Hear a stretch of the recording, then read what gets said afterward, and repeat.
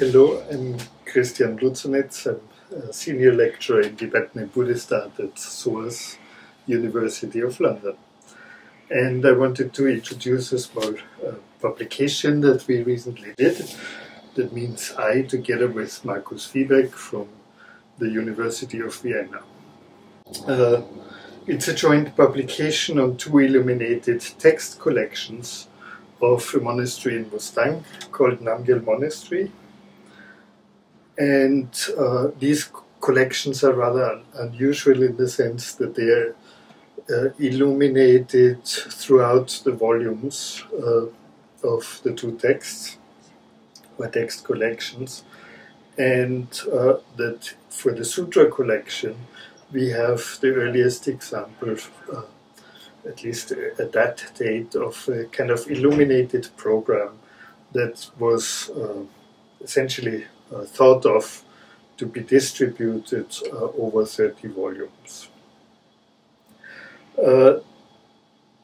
The manuscripts that we found in Mustang were a kind of chance find in a way, that because many monasteries have old texts, many have illuminations, but in this case the fact that so many of them are preserved and that both text collections are fairly complete kind of triggered us to write this publication. It also gives a broader context about the development of Tibetan manuscripts in general, and also on the way how you recognize early Tibetan manuscripts. So there are kind of two aspects to it. On the one hand, Markus Viehbeck wrote on the aspect of the textual side of things, which relate to the so-called Kanjo studies, namely how the Tibetan canon developed and how you can see this development on the basis of handwritten manuscripts brought together.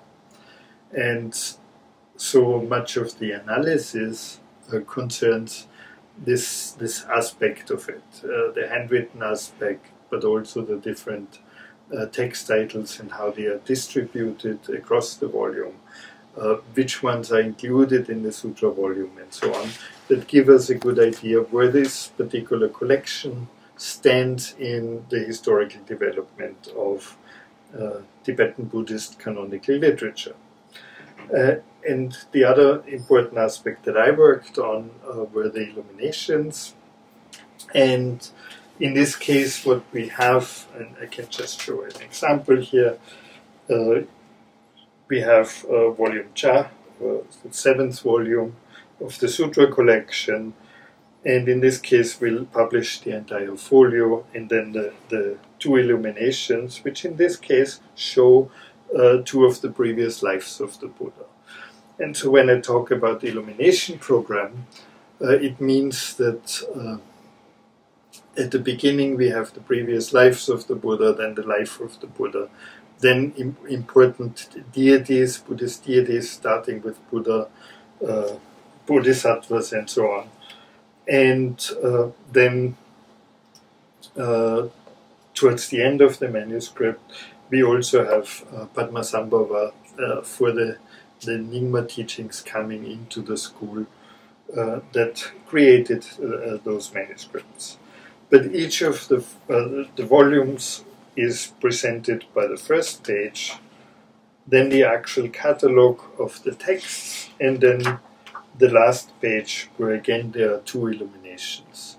And so the fact that there were 4 illuminations distributed across each volume kind of constitutes that program that ends with several folios that are interesting insofar as they also show the donors, which gives us an insight into the context, the cultural context of the time as well, which in this case probably indicates that they were the product of small Buddhist communities kind of centered around charismatic teachers with a few monks around them. And that seems to be the situation in Lower Mustang, where the sutra collection was probably made, while the first text collection studied is the longest version of the Prajnaparamita, the Shatasahasrika Prajnaparamita. And in this case, the program is not entirely kind of thought through. It's more a succession of Buddhas and Bodhisattvas that are represented, with only the last illuminations relating to the text itself, namely giving the story of the Bodhisattva Sadaparudita in search of the perfection of wisdom.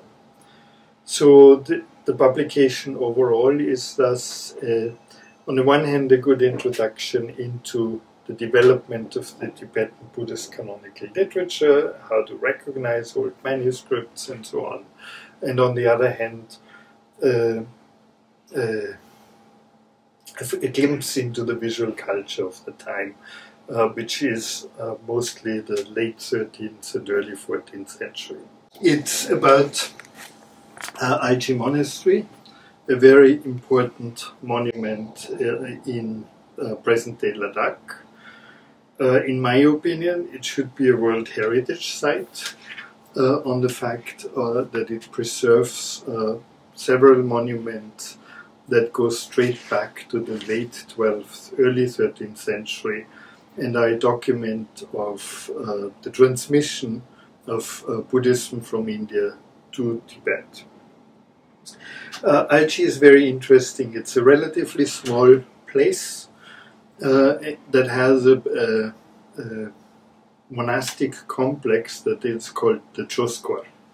And within the Choskhor there is a small assembly hall, a 3-storied temple, there are several painted stupas and other temples.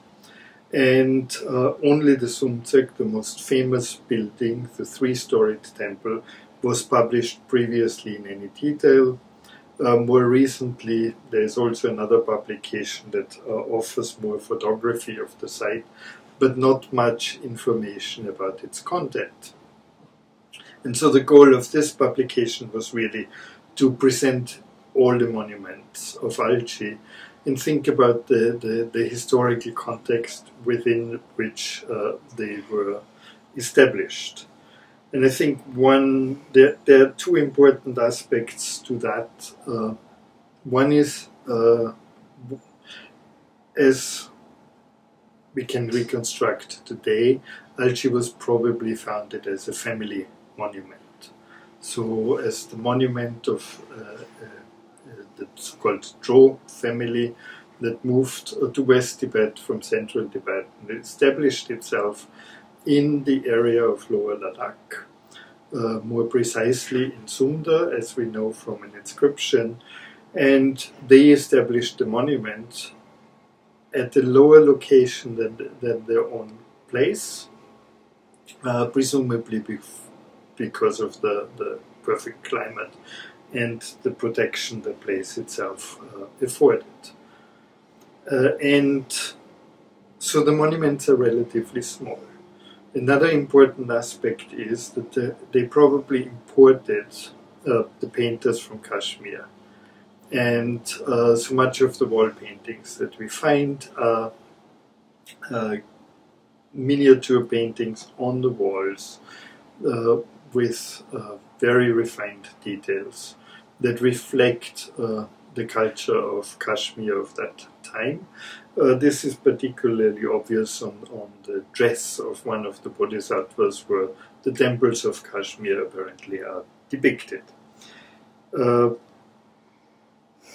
But the interesting aspect about the publication and the site as a whole is that while it is very clearly a local production of Ladakh, history, local tradition favors an earlier interpretation, or an interpretation that attributes the monument to Rinchen Sangpo, famous translator from West Tibet, about 200 years before the actual founding of Alchi. And it's this tradition that kind of keeps, is still very strong within the region. So while the book itself is really more about the monuments and how to read the monuments and what they contain, and the kind of historical linkages of what they contain.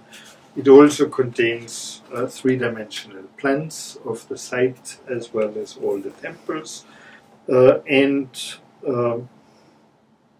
extensive lists, for example, of the deities that are represented. Among others, it also represents Alchi.